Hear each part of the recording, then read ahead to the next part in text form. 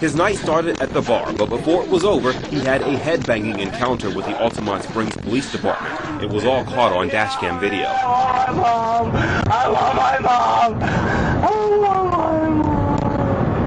According to Angelo Vicino's arrest report, early Sunday morning, police officers were called to the Why Not nightclub. They found him in a drunk and uncontrollable state. It took several minutes of struggle, but officers were finally able to force him inside of the patrol car. You release the leg, it won't hurt anymore. After about 15 minutes of trying to calm the suspect down, officers had enough. He had already kicked one of them in the face, fracturing the officer's nose. Release your leg or you're going to be tased. They tase him,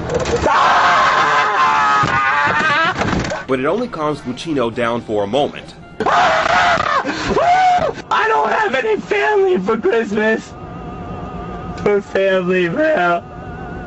My mom and dad are dead, bro. I want my mom. A few moments later, you see Angelo Vicino in a spitting rage.